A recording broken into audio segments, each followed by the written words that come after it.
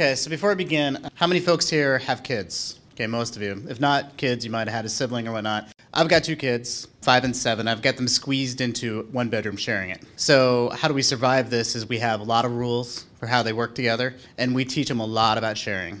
The analogy here is what a lot of Jason talked about is squeezing our development infrastructure into smaller spaces.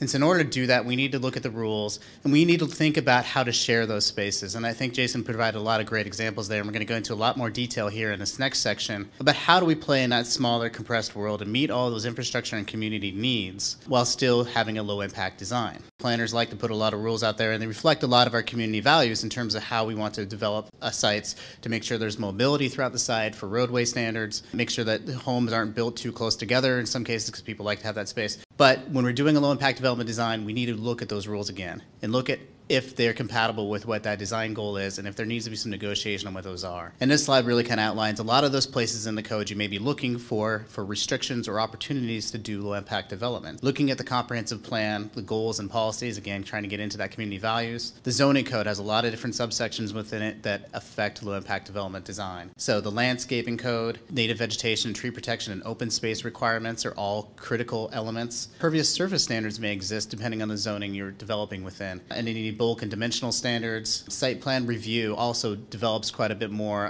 restrictions and opportunities for the projects. Parking is a very key aspect of doing low-impact development design. How much space do you allow for parking? Where do you allow that parking? And how does it integrate with the space? And then, of course, there's development code and standards, which has clearing and grading standards, the engineering and street standards, and again, the stormwater manuals all have rules that we need to follow in order to fit a low-impact development design into them.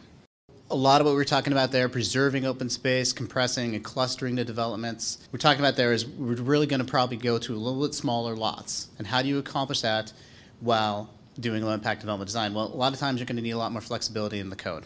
You're going to squeeze these parcels closer together so that you can still build large enough buildings to be marketable, as well as trying to build as many lots as you can. If you're doing a developer, the number of lots and how you sell them is going to be affecting your bottom line. So how can you get a little bit more lots out of there?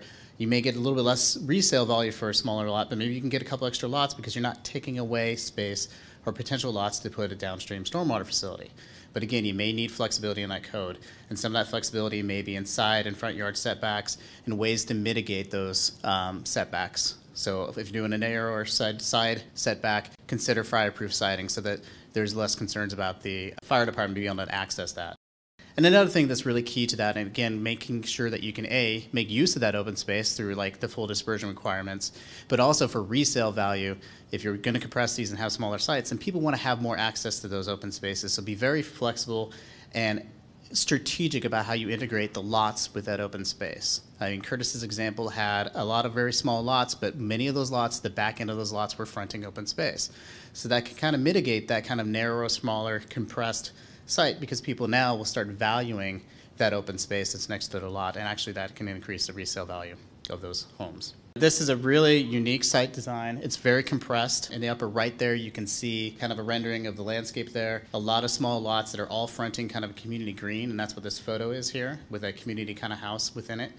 And what's unique about that is within this community green, that's where the centralized stormwater facility is. It's in a vault underneath there. But in order to do this, the site plan gets a little condensed. What they're doing here on this site plan is between each of those homes, that shaded area, those are rain gardens. So each home, the roof downspouts go into these rain gardens. It's a very tight soil site, so they do have underdrains, and all those underdrains then connect to that central facility. Within that space, you got to have the services to each home. So you got to have the gas line, the sewer, power, all of that be integrated within that site design. So again, you're really thinking about how those utilities interact and how do you get them together. What's kind of cool though about that site then is that central stormwater facility, it's drier during most of the year, so it's multiple uses. During the summer times, it's a community space, and during the winter times, then it's a stormwater facility. But because you're infiltrating between and within those homes, then it's more available. Those smaller storms don't make that centralized space less available for community open space and use. People is talking about the right-of-way, and I like to think of each section as an opportunity to share spaces. So, what we're trying to do, again, is we're trying to eliminate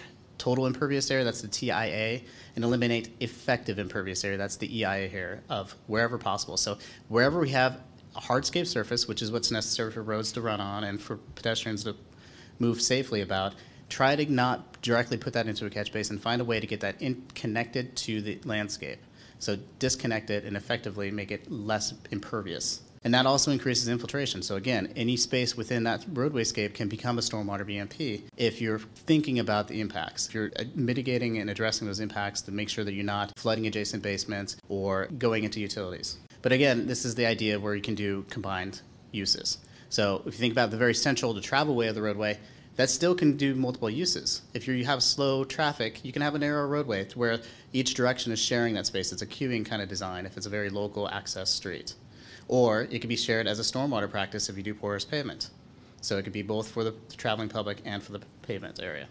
That parking zone and that buffer zone between the tree, that's a great opportunity that Jason talked about, which is where you can integrate at certain spots within the block. It can be a rain garden, but then it can also be a parking space. Evaluate those needs and find out if that zone of that cross section can be shared between those needs. And the same thing with the sidewalk zone. Can that be porous and serve both the pedestrian scape but also do your stormwater management underneath that area? A very big key is utilities in the roadway. Oftentimes that's one of the biggest challenges in the retrofit project and even with a new development project is where do you place those utilities and all the utility services in connection with where the stormwater facilities are going to go. So there's some guidelines in there, placing the water and sewer lines on the roadway in the middle of those areas so you don't have to cross them and you're not infiltrating on or near that water line that's potable. Clustering those water meters to minimize construction disturbance. Instead of having a water meter at every single lot that breaks up where you're going to be putting in rain gardens, have them clustered closer to the parcel line so that you have more open space to put in rain gardens. Another thing is if you have multiple water lines, because many times we're upgrading the public right-of-way to have more fire flow protection, try to keep those water mains closer together so that the setbacks for potable water where you cannot infiltrate are not just eating up all of the right-of-way space. Another clever idea is taking all those dry utilities, all the telecommunications lines and power lines, and putting them in joint trenches. Get them in conduits so that they're not spread out throughout the right-of-way, and that leaves more space for the bioretention or the porous pavements or whatnot. Another key is just how do we deal with the interface of the bioretention and those utilities. Oftentimes it's very difficult to avoid having like a roadside rain garden next to a utility service line. So how do we design for that so that you're not having an impact on adjacent properties? So oftentimes what you're going to need to really consider is lining those bioretention facilities at the utility interface. So either putting in an impermeable like till liner or even a geotextile fabric right where that utility is crossing. In other cases, you may just do a trench dam plug in that utility trench so that any water that's infiltrating with the facility doesn't find that shortcut route through the utility trench. And again, there's a lot more detail we'll be doing in the advanced classes on how we design those details within it. But give consideration to where you can do that. The other thing within a streetscape is that oftentimes you'll need to have a connection of pedestrian connections between the parking spaces and the sidewalk. That's a great spot for uses to come in because again, in between those pedestrian connections is where you're going to put in a rain garden. So again, laying all that out thoughtfully in terms of where those services are going to help both with the initial layout as well as if there's any upgrades to that utility system, it keeps them from digging up those bioretention cells and increasing the cost of doing that work in the future. But another key is just really when you're doing a retrofit project, when you're working in the built environment, is you're going to have a lot of potholing because you're spreading out, you're doing work and doing underground work throughout the block. And so understand where the utilities are, do some potholing, and make sure the contractors really understand locations of those utilities need to be confirmed during construction, early on in construction, and adjusted during the project. So another key consideration is the circulation, meeting multiple use needs within that infrastructure. Integration of pedestrians with the stormwater wherever possible. But all the way around this development, you see these kind of brown pathways. Those pathways are kind of low areas that during the winter are serving as their stormwater features, stormwater conveyance. But during the summer, they're drier and they're being used as pedestrian spaces and giving people a chance to kind of experience nature throughout that area. It's a great idea of combined space with the open space and the conveyance network and pedestrian space and how you can get that multiple values without eating up more and more of that parcel area. Fire and safety, Curtis already talked about that. Again, working with the fire departments to understand if the restrictions can be changed a little bit based on how you design the site to allow for flow through there. Creating open space areas, using them as a community amenity now. Now that we've done low impact development, oftentimes we'll find that low impact development doesn't always rid you of all stormwater requirements. Oftentimes you may still need a larger flow control pond downstream because you still got to capture those large events, and LIDs normally capture during those smaller events. But you can significantly, I do a lot of modeling this, and a lot of post-construction monitoring, you can find that you can often very easily reduce the size of a stormwater pond by 30, 50, 60% just by doing the lightest, lowest touch, low impact development practices within the site. The other really cool benefit of that is then again, those small storm events are infiltrated at the site and don't fill up that downstream pond. So that pond can be much more gently graded. It can be much more of an amenity during those summer events rather than always being full of water. And you don't have to build this big fence around it and create it like a stormwater prison. Now it can become part of that site and part of the sales of what that whole development can be by being more of an amenity and again, having that multiple use within it. Using low-impact development practices as traffic calming devices. Doing curb bulbs narrows that visual presence within the roadway. There's a lot of great studies that just show that a wide open roadway lets people just put on the gas pedal. But if you create more visual complexity and narrow that plane of vision, people slow down and they start looking around a little bit more for pedestrians, and that can be a great traffic calming device. And again, if you can integrate those bump outs as rain gardens and chicanes or in curb bulbs, then you can accomplish that multiple benefits. We talked about in that earlier example of integrating low impact development into the landscaping so that it's also serving that visual buffering. So people have that sense of space and have their sense of privacy on their own lots, but you can still integrate trees with bioretention facilities and still create that visual buffer while still managing the stormwater on site. I'm actually going to talk about a couple of different projects we've worked on that kind of illustrate the principles of kind of site design, feasibility, and layout. My University of Washington class, what we do is we actually have a design project we have the class work on throughout the quarter. And I often ask very early on in the project, what is your proposal? What do you want to do for this project? And a lot of times the class, almost every time it seems like, basically say, I'm going to build a rain garden for my project at this site. So what's kind of wrong with that statement? It may not be the best thing for that site. Puts the cart before the horse. You don't know if that site is even feasible for low impact development yet. And you don't know if a rain garden is the best practice for that site. And so oftentimes I'll ask them to kind of back up a little bit and say, what are kind of the broader goals? And maybe you're going to look at that as a possibility, but you need to go through all the steps to make sure that it's the appropriate practice. And this is a little bit of a confession one here. I had a project that kind of started off a little bit like that, and it's actually just down the road here. This is down in Belfair. This is a water reclamation facility that was built up on the hills up above Belfair. And a little bit late in the project, I was asked to come in and say, let's build some rain gardens for this project. Let's do it. It's outside of the urban growth area, so low impact development wasn't required, but it was a goal of that project. And I was like, great, let's go. Let's talk to geotech. Let's figure out what our exploration plan is, figure out where I can build these rain gardens. Well, we've already done the geotech for the project. Okay, so let me take a look at that data. The thing is, okay, well, let me work with the landscape architects, see how that is. Well, we really don't have budget for that. So starting off on the wrong foot a little bit, but we were able to kind of work through a good design that made it fit within that site. But what I found when I started going through the soil logs is certainly, as most hillsides that are flat in the Puget Sound area, it was a glacial till site. But it had about 3 or 4 feet of weathered till in some of those initial borings. So I quickly worked with the team to kind of revise the grading plan so that we were actually doing more of a fill. The reclamation facility is up there in the northwest corner of the site. The rest of that is a large storage pond because what we were doing with the reclaimed water was land applying it to get rid of the water because we couldn't discharge the Hood Canal. So actually most of the site was eaten up by that reservoir. And in fact, in many cases, we actually had to do a liner because that reservoir actually exposed some good infiltrating soils, but we did not want to infiltrate. So it's like, that gets back to that story of early on, had we been able to do a geotech, could we have reconfigured that site to be able to do the facility where we could infiltrate and do the reservoir where we couldn't infiltrate, where we're in glacial till. But nonetheless, what we ended up doing was changing the grading to actually have some of that fill and some of that grading work to where the reclamation facility, the facility where we're doing the treatment, is actually up high. So when we build those rain gardens, the bottom of those rain gardens are still infiltrating within that weathered zone. In addition, because we had uncertainty about exactly where that till layer was within the site, we added underdrains for all of those rain gardens and put caps on them. When we did the construction, we could actually retrofit and use those, activate those underdrains if we exposed till.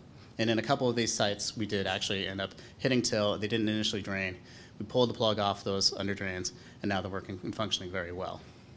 So in the end, we ended up having a pretty successful ribbon cutting. We won some sustainability awards, and it was because we were able to kind of work through that design. But it may have been a little bit better in hindsight had we been able to get involved in that a lot earlier, because we might not have needed all those underdrains in order to construct that facility. So another example, this is actually going all the way across the country. This is in Syracuse, New York. This is actually a combined sewer jurisdiction in Syracuse, New York, where the county is partnering with the city. And they also have some nonprofit partners that help them define green infrastructure projects, and they've built hundreds over the last couple of years of green infrastructure projects. And kind of the lesson here is a little bit how you have to adjust your initial vision of the project. This is a rendering that was done by this nonprofit to identify the project, and they had all of these green infrastructure BMPs throughout the project. They had porous pavements in the parking lanes. They had pressed bioretention cells within the rain garden space. They had porous sidewalk. They had a lot of green infrastructure, which is great. It's a beautiful vision. But as the project continued, we found a few limitations to doing all of that vision. For one thing, they wanted to do a bike boulevard, so there's a lot more needs on the space within it. They did want to achieve traffic calming, but there was a lot of storefronts that wanted to maintain good, solid access to their storefronts, as well as having vegetation, but having vegetation strategically placed so it wasn't creating a barrier between parking and the sidewalk. And then they also still needed deliveries. So a lot of the initial vision of these big fingers that come in and choke out the areas had to be redesigned in order to be able to allow the traffic to go through there. The other things that were kind of unique is it's Syracuse, New York. It snows quite a bit, so snowplow considerations had to be taken into it. So all of that information actually had to be done before you really develop the full vision for the project, before you really define the practices. So this is kind of a before and after pictures. So before, just kind of an old urban landscape that was paved everywhere. And in the end, what we ended up building was we did end up doing some porous pavements in the parking strips, but in many cases we just did pavers there because we had utilities in those locations. But instead of also depressing all of the landscaping strips and doing bioretention in those areas, we did what was called kind of an enhanced tree trench in those areas, where we actually collected the runoff and put them into a perf pipe system that distributed to silva cells. And then the other thing was we didn't do porous pavement in the sidewalks because we're so close to the building frontages, we didn't want to have to waterproof all of those buildings. In doing all the modeling and looking at the soils, those tree trenches were able to do all of the infiltration that was the goal for the project. So again, it's a matter of doing that homework ahead of time and understanding that before you define all the practices, you can actually optimize so that you can meet all of the needs within the right-of-way. So another before and after pictures. So this next example is one done in Lancaster, Pennsylvania. And it was the idea of retrofitting a park to do bioretention. Early on, we looked at old aerial photos to see what the site looked like before the park was ever put in place. And it was an old drainage area. So the design was basically to build a bunch of rain gardens in porous areas that all interconnected to capture that kind of watershed runoff and integrate it within the park design.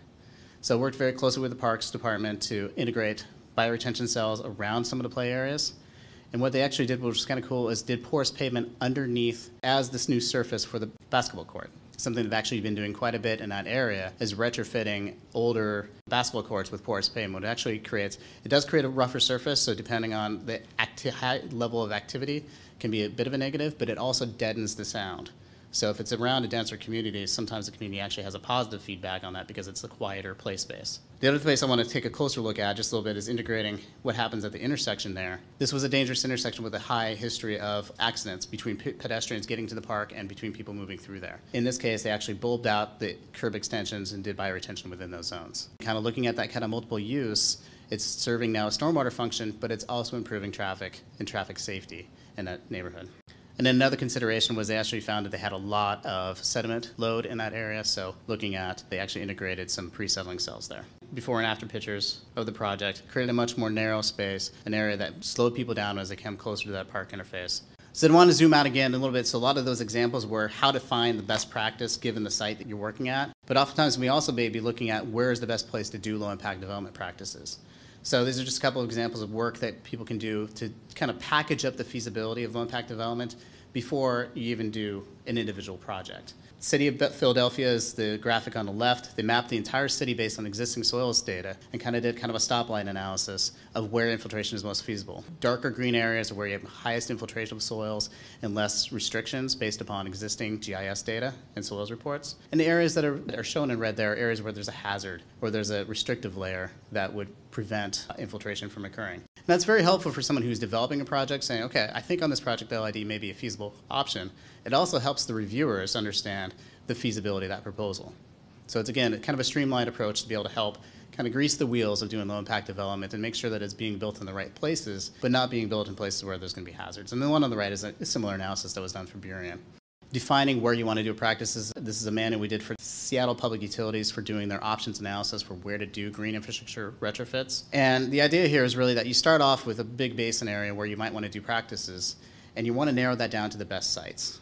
And this can be applied both just at the site scale as well as at, kind of a neighborhood or watershed scale. The idea here is that you have these different bands of activities that may eliminate sites from being feasible. The lighter colored one is sites where it's just site constraints. There's just no room to do low impact development in those areas. And that's really the easiest thing to do, because it's easy to go around and drive through the watershed and do a windshield analysis or look at Google Earth and determine this is a really dense space, we can't do it. The other two are a little bit more time intensive and more intensive in terms of what you're going to put into it. The lighter gray, the middle gray there is geotechnical explorations. It costs a lot of money to punch holes in the ground. So you want to kind of narrow those sites down early on, but you still may have to do a geotechnical exploration to determine where it's feasible to do practices.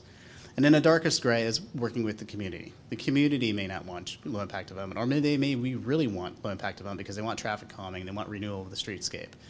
So again, it's the kind of idea that as you move through that process, kind of horizontally, the design process in this graphic, you're going to narrow down that band of where you want to do the practices. And so, in order to do that, you can do real quick checklists to evaluate the site constraints, look at utilities, look at existing trees, look at a lot of those constraints within an existing built environment that may prevent you from doing low impact development. And oftentimes you're looking at those existing planter areas to find ways to, can we invert the roadway section? Instead of having a raised planter, can we do a bioretention cell?